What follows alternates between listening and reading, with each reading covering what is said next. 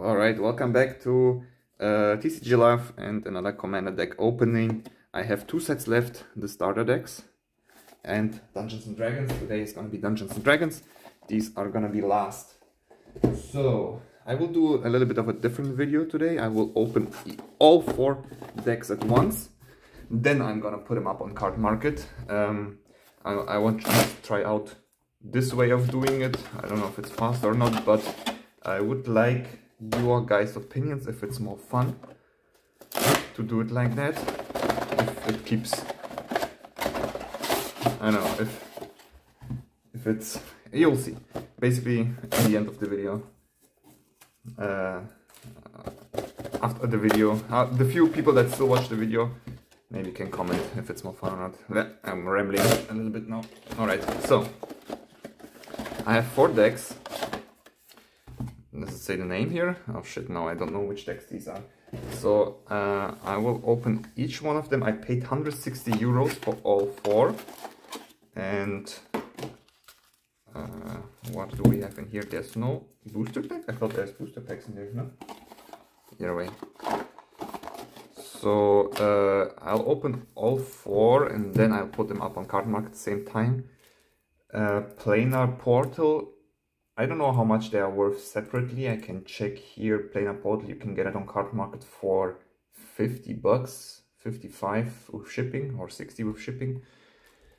I don't know if these prices are correct because this is way too much money, I think, already.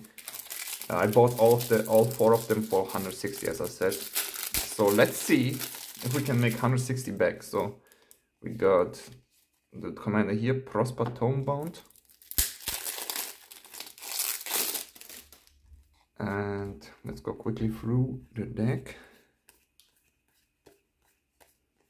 Or maybe I shouldn't go through these decks. Maybe I should just open them and then afterwards just go through the expensive cards.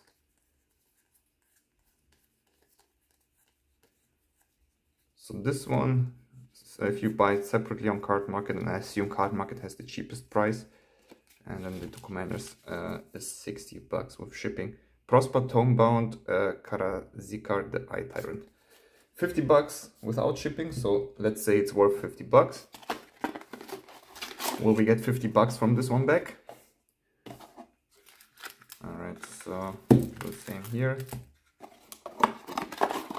I'm not gonna open these ones. I'll just open the deck. Let's put this one here to keep it a little bit cleaner. Alright, so this one is, which one is this one? I guess Aura of Courage. I'll check soon how much Aura of Courage is separately.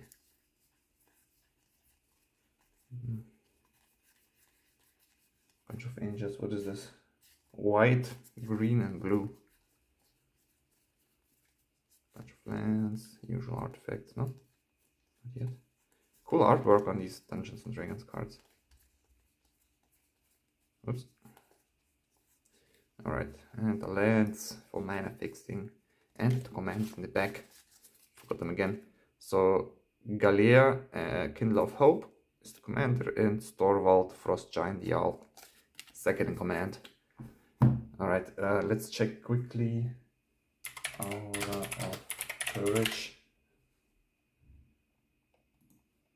is 40 bucks on Card Market without shipping.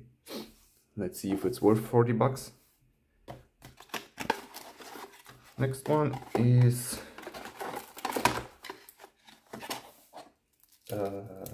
which one is this? I guess Draconic Rage.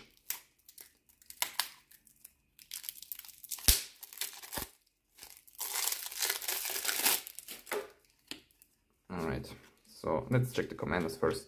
So the commander is Vrondis, Rage of Ancients, Cloth, Unrivaled Ancient, and then we get, I guess, a bunch of dragons. But I don't see any dungeons. This is a cool art, Chameleon Colossus. Right. some sagas. Oops.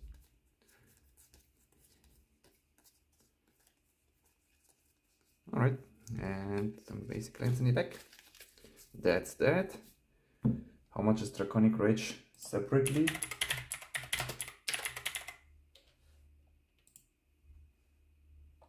$45. So we are already at 135 if I count correctly, 135 if you buy them separately.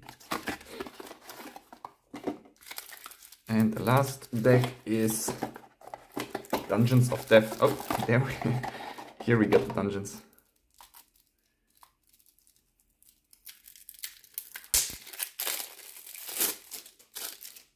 Okay, the commander is Zephrys of the Hidden Ways. Second command, Nihilur, some Cthulhu-esque monster. Alright, here we got the Dungeons deck.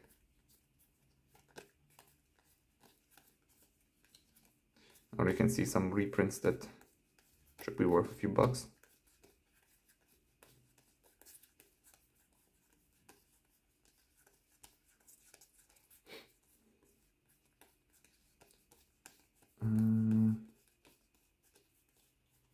Alright, lands. Oh, Lightning Reefs, $5 probably. And some basic lands. Alright, so these are the 4 decks. Dungeons of Death is worth separately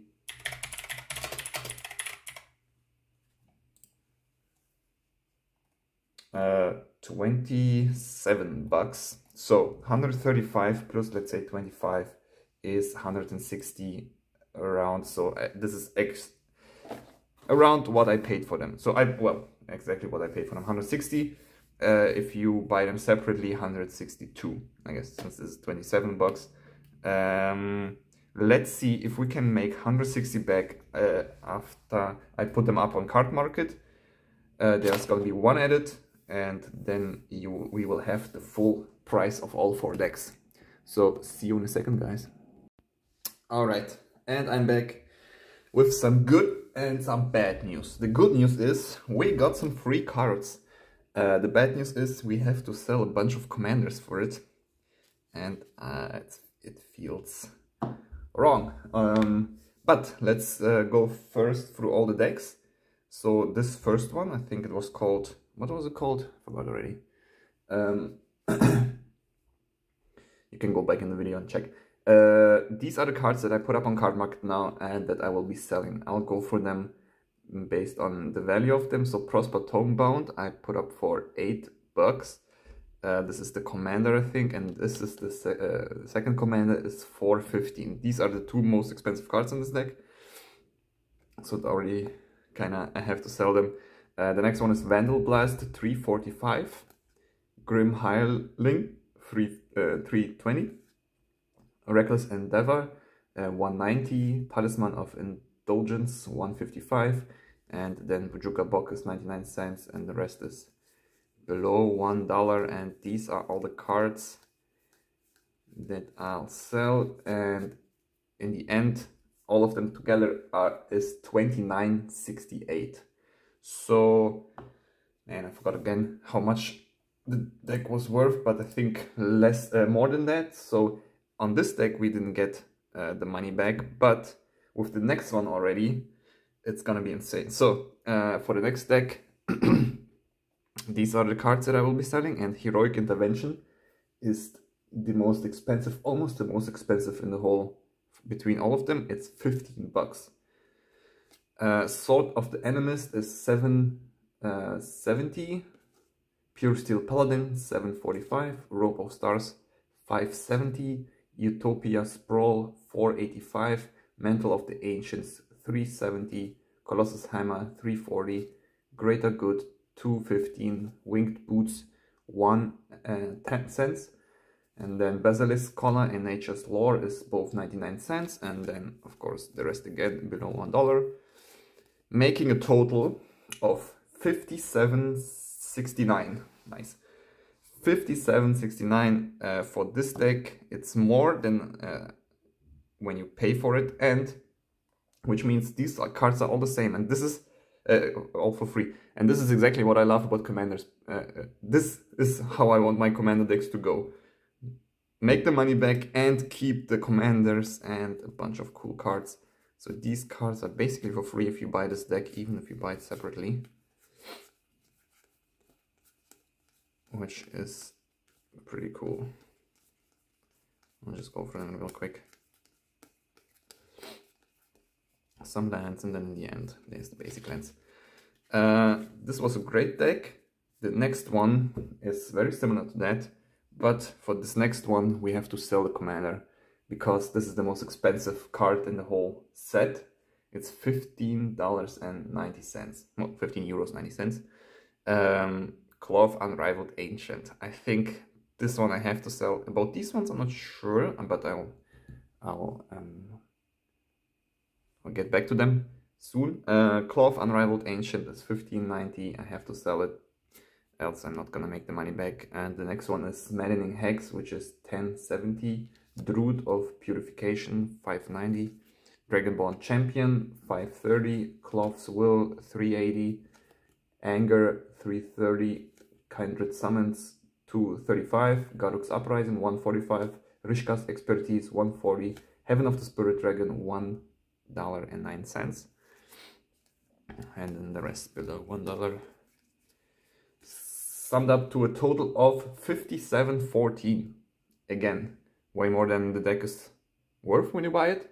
So that makes these cards for free as well. And there are even a few cards that I chose to just keep, like these two mythics that are above 50 cents. I sold cards above 25 cents. These ones are above 50, but I was like, nah, I already make my money back. I'll keep these two mythics, Dragon Master Outcast and Scorch of Volcast. But yeah, if you want, you can have like, well, you can squeeze $1 more out of this with these two cards. And these are basically all the ones that are free in the end. And the last deck, not quite as good, with the most expensive card being Wand of Orcus, is $6.25. Lightning Greaves, $6.15. Phantasmal Image, $3.50. Propaganda, $2.95. Propaganda, right? Yeah. Baleful Strix is $1.80. Nimbus Maze, $1.75. Swords to Plowshares, $1.34. High Market, $1.18. And the rest below $1. I'll go for them like this. Making a total of $28.68. I think this deck is also, if you buy it separately, more than that. So here, with these two, I'll lose money. With these two, I make money. So how's it gonna be in total? So I paid for all four decks 160 euros, and the total between these is 172 euros. So $12 profit, which makes me wonder if I should keep these two at least. Then I still made my money back, and I can keep these two commanders. Maybe they rise in price in the future, maybe not. Maybe I should keep Claw of Unrivaled Ancient instead, and then sell these two. But that makes all of these cards basically for free, and I'm happy about this commander decks. Sometimes they are a loss, more times they are a win. I didn't go through this one, right? And here we can keep both commanders as well.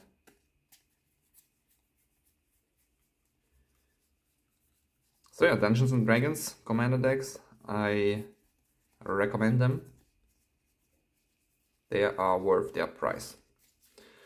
And that's that. I'll put up the cards on Card Market. You can check in the link in the description how, like, while I actually sell them, how much money is I'm gonna make back. Maybe I have to lower some prices. I don't think so, because the decks are already a little bit older, so the price is stabilized. So there's no overvalue which I have to adjust after, like when the price drops, like for example during the pre-release. I think they're gonna stay at this price, so I'm pretty happy about it.